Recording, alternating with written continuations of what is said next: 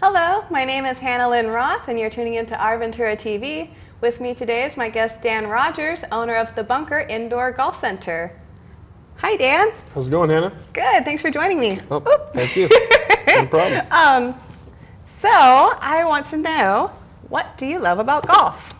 What I love about golf is it gives me the opportunity to get outside with my friends, enjoy some fresh air, and just really enjoy the Southern California weather. Perfect reasoning. Good way to connect with your friends, right? Yep, exactly. Very cool. Get away from work. And would you say that would be a good reasoning for a newbie to get involved too? Yeah, to be honest, golf's a really cool sport because it can kind of cater to any skill level, from the beginner all the way to the very advanced player.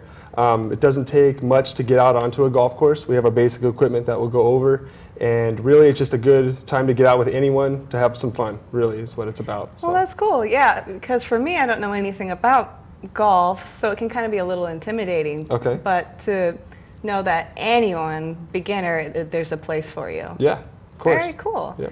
And so, what is the main objective of the game itself? Well, the simplest way to put it is to get the golf ball put into the hole with as few strokes as possible in the least amount of time. Okay, and the strokes is just swinging and hitting the ball. Yep, every time you swing and actually hit the golf ball, to advance it forward, that is considered a stroke. Okay, cool. Yep. And so, next we have the equipment. What kind of equipment would we need to get started playing? Well, for anyone that's starting to play golf, there's a few basic necessities that you need. One is a golf ball. Golf balls they range in different varies of hard and softness and feels. Okay. But the basic golf ball is fine. You have a tee. You put this tee into the ground and the golf ball on the tee to start the hole. And, okay. And so these are two of the basic necessities you need. Beyond that, there's the equipment.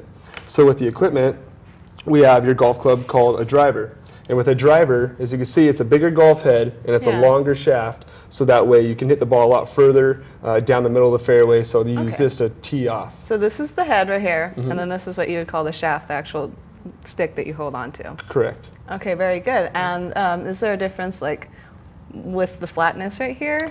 Yeah, different drivers have different launch angles. So the launch angles give you different heights in terms of your ball flight. And by launch angle, is that just when you hit it, like the way it shoots off? Yeah, exactly, exactly. The degree that the ball takes off and gets up into the air for its flight. Exactly. Okay, very cool. The next piece of equipment that a basic golfer needs to get started is irons. These are irons. They're basically designed with different lofts. They have all different ranges in the degrees of flatness and stuff for the. Okay, and what is a loft? A loft is a degree that actually the club hits the ground at. And so there's a 56-degree loft as an example as a sand wedge, and that's to put the ball a lot higher. Then you have your 3-iron, which is a lot flatter, a lot straighter, so it's going to hit the ball a lot lower. So depending on your distance, each club is kind of designed for each difference based on the loft. Oh, okay. Yeah. Okay, cool. So then once you get onto the putting green, you got to put the ball in the golf hole. So we have our basic putter. Oh, this one's interesting looking. Yeah. It's very different. Yeah, it's got a flat, very, very flat face. And it's designed to hit the ball very smooth and go, to go into the golf hole. Okay. So, yeah, this is your basic equipment. It's like hollow in here too. Does that make a difference compared to the other ones? Not necessarily. This is just the particular design of this putter. There's other styles of putters where there's no hole, and it's not hollow. It's just more for aesthetic. Okay. So again, let's recap. We have the driver, which was this one. Yep. And then what were the other two again? These are the irons. The iron? Yep, for the middle, kind of approaching the green. Okay, and then you have your putter, which is what you use once you get onto the green to put the ball into the hole. Okay, cool. Awesome, thank you. And so what are some of the proper rules and etiquette when you're out on the field? Yeah, well, one thing that golf really is good about teaching is a lot of life rules and lessons.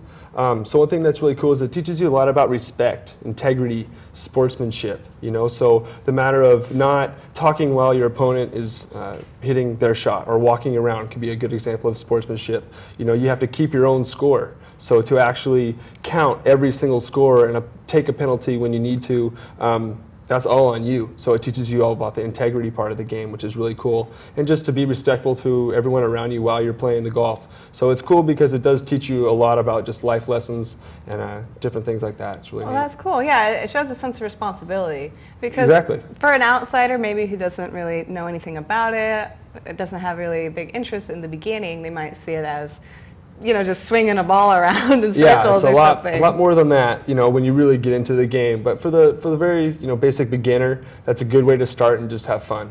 You know, just go out to a driving range, hit some golf balls, and just really get used to hitting the ball and enjoying it from there, and then taking it, you know. Yeah, finding what kind of fits right for you. Yeah, exactly. Practice to see how far you can swing it. Yeah, the old Happy Gilmore swing. You know, right. It's pretty common. So. Yeah, oh, cool. Yeah. Well, let's see. Okay, so those are the etiquette, and so the rules. I know you kind of went over the moral value of it. Are there any particular rules that help? You know, that's like core to the game itself. That separates it from, or makes it related to other sports. Yeah, I guess off the top of my head, every player plays their own golf ball. So you don't go and you hit anyone else's golf ball. Okay. There is an order in which you tee off. So it's called an honor system. So whoever got the best score on the previous hole always goes first. Okay. And then kind of that way, you know, and generally there's 4 people in a group, which is called a foursome. And that's the max number of people that can go out on a golf course. So you can have 4 or less people in a group. Correct. And the person who does the best or has the less strokes goes first? Correct. Whoever, Okay. yeah, it's the same thing. If they do the best, they do the best because they had the Less least strokes. amount of strokes used on that hole. So. Okay, so there's a little incentive there to do to do well. Yeah, with you your want to, you know, friends. be on top of the honor system. Right. Yeah. Okay, that's cool. And Yeah. then with the balls too, you know, you have to keep track of which one's your ball. Exactly. Is there ways to tell or customize them or fun well, little things like that? Yeah, there's a lot of different brands of golf balls. So depending on who you're playing with, you know, you could identify it that way. A very common thing that happens too is people use like Sharpie pens, and they'll like put their little mark on it, whether it's a dot next to the name or a line down the middle or So some kind of mark or whatever. It's a chance to show off your Artistic ability. That is for you to be surprised at some of the stuff that you can see on a golf ball that you find in the bushes. So. in the bushes. Yeah. Because I'm sure there's tons of them out on a golf field. Yeah. Which will kind of lead me to my next question. Explain to me the different types of fields or courses there are, because I don't know. Yeah. There's a few different types of golf courses. There's a general public golf course, which is kind of just open to the public. So anyone can go to it. It's fairly cheap. It can be very expensive as well. But it's just kind of open to the public. Another type of golf course is a country club. And that is where you need, it's very expensive. You have to be a member, pay into it, all that kind of stuff. And then there are indoor little places that you can go. There is, just the basic miniature golf places you can go. But in terms of the basic styles of golf course, kind of country club and public is kind of the general. And then mini golf, but that's kind of like a... Yeah, and that's more of a recreation, kind of just a fun thing, So it's a good way to maybe get started in the game of golf is to go do some miniature golf and see how you like it and then kind of take it to the next step and go from because there. it seemed from what you're explaining that it kind of goes in increments, like in a gradient kind of level. There's like, beginner fun mini golf kind of thing with, I'm sure they have like windmills and castles and all that kind of stuff. Yeah, they do. So kind of like a carnival for golf. Yeah, it's really fun. It just kind of provides a positive association with the game. Yeah. Which is, especially for young kids, it's really important because not too many kids these days are really getting into golf as much as they used to be. So by having that positive association with the game, it kind of leads them to want to keep playing, which is nice. Yeah. And not just get some negative association and never want to do it again and lost them for life. So. Especially like with the whole integrity and responsibility value part of it as well. If you can kind of incorporate that with the fun aspects of it, then the transition from that to being outdoors with your friends at the public ones or an indoor one. And the indoor one, tell me a little bit about that, because obviously if you're out in a field there's much more space. An indoor one, that's a little bit different, I would think. Well, with an indoor facility, it's kind of neat depending on which type of indoor facility you're at or practicing in.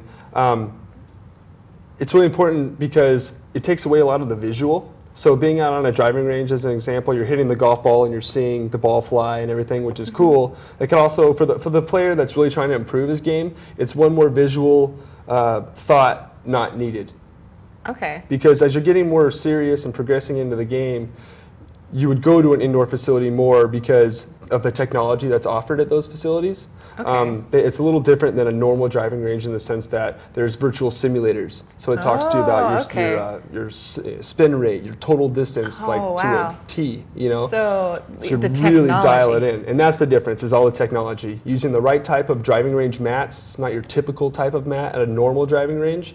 It actually is a training aid to teach you proper ball striking, which is really cool. And then there's also the simulators, so you can play the virtual golf on there, which is really fun. So it's kind of like one of those video game type Yeah, exactly. things. And so even more, that's another positive association. Yeah. And then incorporating with golf fitness and proper instruction and video analysis, that's kind of the difference between an indoor golf center versus a typical driving range. Right, so you can get the whole lowdown at an indoor one.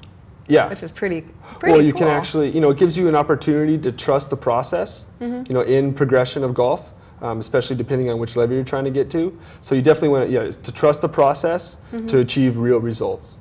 That's what it's about, going out and applying and getting results. If you want, especially, pertaining to this game, right. then you'll go out there with the pros and be like, "What's up?" Yeah, exactly. Yeah, totally. That's the goal. Cool. To get out there and once again, as you're, the whole goal of like an indoor facility, as an example, is to provide a more enjoyable experience for the golfer, especially if they're a beginner on the golf course. Awesome. And do you have like a brief, quick, like memorable story you'd like to tell? I've played a long time, a lot of competition. I have some really good memories, like getting our team to go to CIF for high school golf and winning some different tournaments. But one of my best memories, just as like a child and playing golf, was just every Sunday morning I would go out with my dad. Him and I would go out, and we'd go out early morning, play the back nine over at Olivis, and then have breakfast, and that was kind of our little ritual. So that's to me, it's very special. That's perfect. I love that. Yeah, that needs to happen more often, dang it. No, it totally. It definitely does. All right, well, very good. And is there a way that the viewers can contact you for more information if, you know a lot about it? So. Yeah, definitely. Well, for one, you can call me. My phone number for my facility is 805-650-1534. And then we're on Facebook as well, under the Bunker Indoor Golf. And that's the basic way to find us. Okay, and then I know you'll have a website up in the future. Correct. So if you'd like to state that. Yeah, the website is thebunkergolf.com. Okay, very good. Thank you very much, Dan. I appreciate your time being here. Yeah. I loved it, and I have a little more understanding of the game of golf and the integrity of it all. Yeah, definitely. I need a tan and go outdoors, so I might as well go play some golf. Yeah, let's go play some golf. Totally. Well, it was a pleasure, and thank you for having me. All right, awesome. All right. My name is Hannah Lynn Roth, and you're tuning in to Our Ventura TV. Thank you.